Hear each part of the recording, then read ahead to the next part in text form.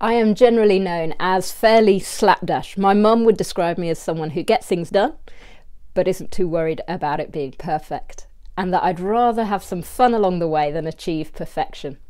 Two common themes in my boarding school reports were about the messiness of my room and that I needed to take more time and care over my homework. However, there is one thing that I have become fairly compulsive about. For the past 6 months or so, I've been working at a desk in my bedroom, next to a window which has a blind on it. For some reason, when Sam opens the blind, he never quite fully opens it.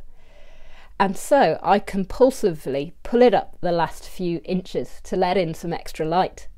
Then, whenever I sit down to work, I also move the mirror that sits on the window ledge onto our bed so that even more light can get in. I'm one of those people that feels it as the days get darker and shorter. I don't know if there's people that don't feel it, but I know that there's a lot of us that do. And every other year up until now, I've just felt sorry for myself as the days get shorter and darker.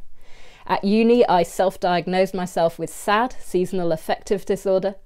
I doubt that I actually have it, but I like the idea of maybe one day being prescribed by the doctor a lamp that shines on me throughout the winter. But this year, I realised how widespread this sense of dread is, and how many other people feel more tired and low as this season approaches. It made me all the more determined to pull the blinds all the way up and to move anything that blocks out sunlight from coming into our room. But it also made me realise that, like Sam, some people forget to pull their blinds up, or don't even realise that extra light would help. I wonder whether we could turn our thinking around. Rather than feeling sorry for ourselves as we move towards winter, might we prepare ourselves for a time of year where there are so many opportunities to bless others? Darkness means that light is all the more noticeable. Ian Keith Falconer famously said, "I have but one candle to burn, and I would rather burn it out in a land filled with darkness than in a land flooded with light." As we go into this winter, with people potentially more isolated and closed in than normal, how can we bring light and warmth into their lives? How might we share our light, but also remind each other that there is a light shining on them, if they'll just pull up the blinds and let it in? These two questions reminded me of two Bible passages, and I'm going to read them. Then I wonder if you might take them and read them through a few times. Treat them as a boiled sweet in your mouth.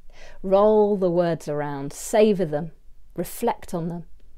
Pay attention to what they bring up, how they make you feel, what they prompt you to do, and get in touch with whoever God puts on your mind as you're reading them. Matthew 5, verses 14 to 16. You are the light of the world. A town built on a hill cannot be hidden. Neither do people light a lamp and put it under a bowl. Instead, they put it on its stand, and it gives light to everyone in the house. In the same way, let your light shine before others, that they may see your good deeds and glorify your Father in heaven. And John 8, verse 12. Jesus spoke to them, saying, I am the light of the world. Whoever follows me will not walk in darkness, but will have the light of life. Father, we pray that we would allow your light into our lives, that we wouldn't get dragged down by the surrounding seasons, but that we would be a light in that for the people around us. Father, use us, shine your light through us. Give us joy and peace and a light that lights up our lives and lights up the lives of those that we come into contact with. Amen.